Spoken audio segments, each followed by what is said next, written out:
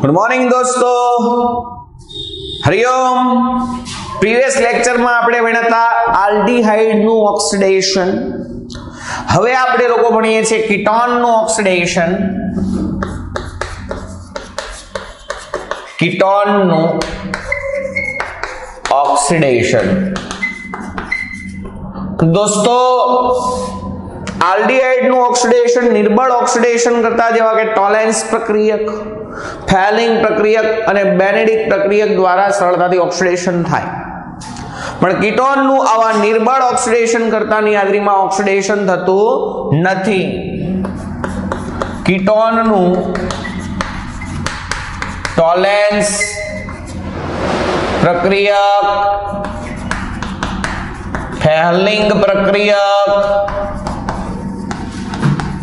के बेनेडिक्ट प्रक्रियक जेवा निर्बल ऑक्सिडेशन करता वडे ऑक्सिडेशन थतुं नथी। आथी दोस्तों कीटोन नु ऑक्सिडेशन प्रबल ऑक्सिडेशन करतानी हाजरीमां उग्र परिस्थितिमां थाय। आथी कीटोन नु ऑक्सिडेशन प्रबल ऑक्सिडेशन करता जेवा के एसिडिक बेसिक के तटस्थ के एमिनोफोर, एसिडिक K2CR2O7 अथवा सांद्र HNO3 नी हाजरी में उग्र परिस्थिति में करवामां आवे छे। तो दोस्तों, आल्डिहाइड नु ऑक्सिडेशन थाय तो तेटला ज कार्बन वाळो कार्बोक्सिलिक एसिड मळे। જ્યારે कीटोनना ऑक्सिडेशन दरमियान मूळ कीटोन करता ओछा कार्बन वाळा कार्बोक्सिलिक एसिड प्राप्त थाय। कीटोनना ऑक्सिडेशन दरमियान मळता अथवा तो कीटोन ऑक्सिडेशन दरमियान मूळ कीटोन करता ओछा कार्बन वाला कार्बोक्सिलिक एसिड नु मिश्रण मळे। चलो जो समझी लो कि मैं एसीटोन लीधो तो एसीटोन नु हूँ सांद्र HNO3 वडे ऑक्सिडेशन करूं तो बे कंडीशन है। क्या तो आ CO बंध तूटे, एक बंध तूटे એટલે બે બાજુના જેટલા કાર્બન વધે એટલા કાર્બન વાળા કાર્બોક્સિલિક એસિડ બનાવવાના। તો અહીંયા એક કાર્બન અને અહીંયા બે કાર્બન એટલે એક કાર્બન વાળો કાર્બોક્સિલિક એસિડ મળે ને એક બે કાર્બન વાળો કાર્બોક્સિલિક એસિડ મળે। સમજો કે આ બંધ નહોતો તૂટતો ને આ તૂટતો तो एक कार्बन ने बे कार्बन ज थाय। तो हाल में एसीटोन नु दोस्तों तमे लोको प्रबल ऑक्सिडेशन करता नी हाजरी में ऑक्सिडेशन करो तो बे निपद नु मिश्रण मळे, एक फॉर्मिक एसिड अने एक एसिटिक एसिड। फॉर्मिक एसिड अने बीजो एसिटिक एसिड।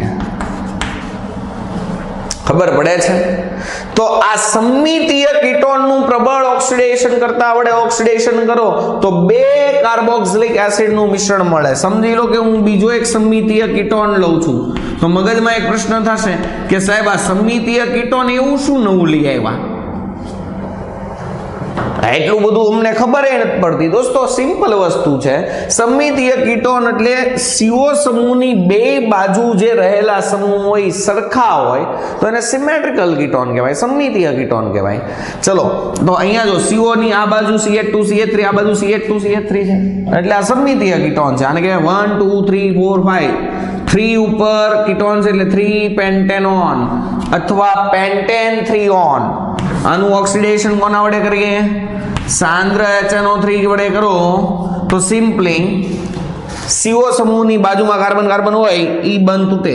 અહીંયા આ તોડો તો એક બાજુ 2 કાર્બન અને એક બાજુ 3 કાર્બન. આ તોડો તોય તે એક બાજુ 2 કાર્બન ને એક બાજુ 3 કાર્બન થાય કે ના થાય? તો અહીંયા 2 ની 5 નું મિશ્રણ મળશે, 2 કાર્બન વાળો કાર્બોક્સિલિક એસિડ અને એક 3 કાર્બન વાળો કાર્બોક્સિલિક એસિડ.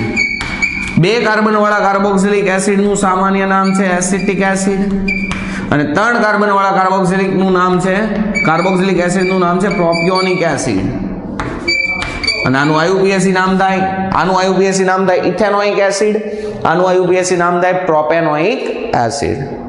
તો કહેવાનો ઇન્ટેન્શન એવો છે કે સમમિતીય કીટોનનું પ્રબળ ઓક્સિડેશન કરતા વડે ઓક્સિડેશન કરવામાં આવે તો બે જુદી જુદી 2 કાર્બોક્સિલિક એસિડ નું મિશ્રણ મળે. સમમિતીય કીટોનનું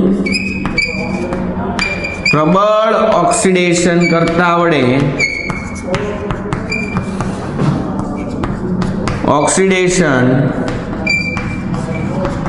કરતા જુદા જુદા 2 પ્રકારના કાર્બોક્સિલિક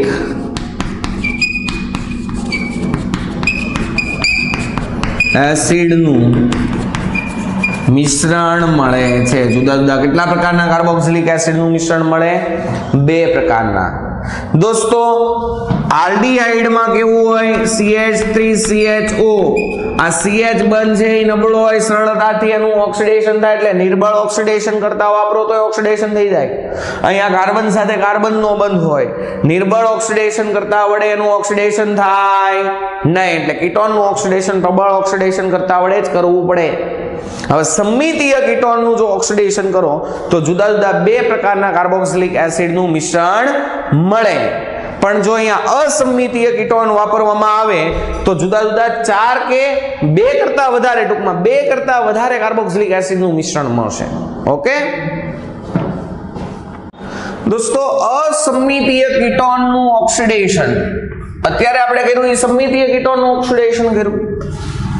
અસમમિતીય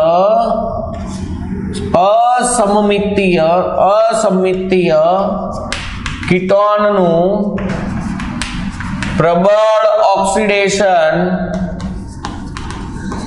કરતા વડે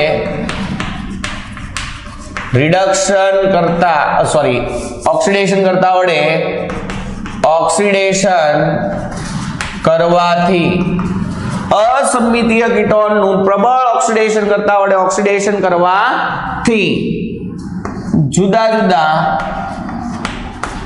2 કરતા વધુ પ્રકારના કાર્બોક્સિલિક એસિડ નું મિશ્રણ મળે છે.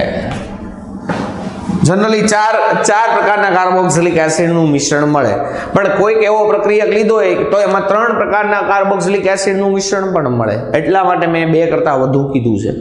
જનરલી આપણે ઉદાહરણ પ્રક્રિયક જેવો લઈએ એ પ્રકારે આપણને કાર્બોક્સિલિક એસિડનું મિશ્રણ મળે. સમજી લો કે અહીંયા લઉં છું 2 પેન્ટેનોન. હવે તમે લોકો નક્કી કરો કે આ 2 પેન્ટેનોન છે એ કેવો છે? સમમિતીય છે કે અસમમિતીય છે? અસમમિતીય છે. કેમ ખબર પડી? CO ની સાથે જોડાયેલા બંને સમૂહ અલગ અલગ છે. અહીંયા 3 કાર્બન છે, અહીંયા 1 જ છે. તો જો હવે શું થશે? અહીંયાથી બંધ તૂટશે. આને હું A છેદન નામ આપું. ચલો A છેદન, બરાબર. અહીંયાથી બંધ તૂટશે તો એક કાર્બન વાળો કાર્બોક્સિલિક એસિડ મળશે ને એક 2 3 અને 4 વાળો મળશે. ખબર પડે છે? હે ચલો, જો અહીંયાથી બંધ તૂટશે, આને હું બી છેદન નામ આપું છું, તો એક 2 કાર્બન વાળો કાર્બોક્સિલિક એસિડ મળશે ને એક 3 કાર્બન વાળો કાર્બોક્સિલિક એસિડ મળશે. તો અહીંયા સાંદ્ર HNO3 ની હાજરીમાં ગરમી આપો તો 2 પ્રકારની પ્રક્રિયા થશે. ક્યાં તો A છેદન થશે, ક્યાં તો B છેદન થશે. A છેદન ઇટ મીન્સ આ CO અને આ કાર્બન વચ્ચેનો બંધ તૂટશે. B છેદન ઇટ મીન્સ આ બંધ તૂટશે. ચાલો A છેદન થાય તો એક બાજુ એક કાર્બન ને એક બાજુ કેટલા કાર્બન રહે? 4. તો તમને 2 નિપજનું મિશ્રણ મળશે. એક મળશે HCOOH અને એક મળશે CH3 CH2 CH2COOH. એક કાર્બન વાળો કાર્બોક્સિલિક એસિડ ને એક 4 કાર્બન વાળો કાર્બોક્સિલિક એસિડ. એક કાર્બન વાળા કાર્બોક્સિલિક એસિડ નું સામાન્ય નામ શું થાય? Formic acid. 4 કાર્બન વાળા કાર્બોક્સિલિક એસિડ નું સામાન્ય નામ થાય બ્યુટેરિક એસિડ. સમજાઈ ગયું? અથવા એને IUPAC પ્રમાણે લખવું હોય તો એક કાર્બન વાળાને લખાય મિથેનોઇક એસિડ, આને લખાય બ્યુટેનોઇક એસિડ. ચલો, B છેદન થાય તો આ બાજુ 2 કાર્બન ને આ બાજુ 3 કાર્બન, તો એક 2 કાર્બન વાળો કાર્બોક્સિલિક એસિડ મળશે અને એક 3 કાર્બન વાળો કાર્બોક્સિલિક એસિડ મળશે. છે ને એકદમ સિમ્પલ. આને કહેવાય 2 કાર્બન વાળા કાર્બોક્સિલિક એસિડ ને કહેવાય એસિટિક એસિડ અને 3 કાર્બન વાળા કાર્બોક્સિલિક એસિડ ને કહેવાય પ્રોપિયોનિક એસિડ. તો દોસ્તો, અસંમિત કીટોન નું પ્રબળ ઓક્સિડેશન કરતા વડે ઓક્સિડેશન કરો તો જુદી જુદી 4 કાર્બોક્સિલિક એસિડ નું મિશ્રણ મળે. આમાં વધુ કયું મળે ઈ વૈજ્ઞાનિક પોપોફે કીધું કે અસંમિતીય કીટોન નું ઓક્સિડેશન કરવામાં આવે ત્યારે કીટો સમૂહ પ્રાધાન્ય રીતે નાના આલ્કાઇલ સમૂહ તરફ જાય. નાના આલ્કાઇલ સમૂહ તરફ જોડાયેલો રહે એટલે આની હારે જોડાયેલો રહે તો આ તૂટે વધારે, તો ઈ તૂટે તો ઈ નિપજ મુખ્ય મળે. આ મુખ્ય નિપજ મળશે અને આ ગૌણ નિપજ મળશે. આવું હું નથી કહેતો, આવું કોણ કહે છે? વૈજ્ઞાનિક પોપોફ. વૈજ્ઞાનિક પોપોફ અને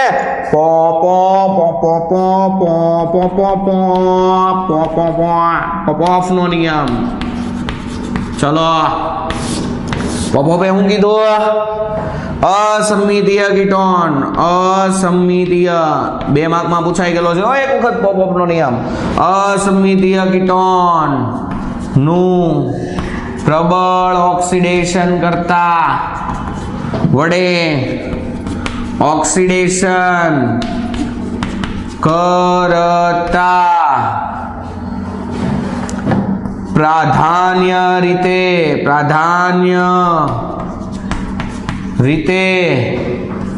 કીટો સમૂહ નાના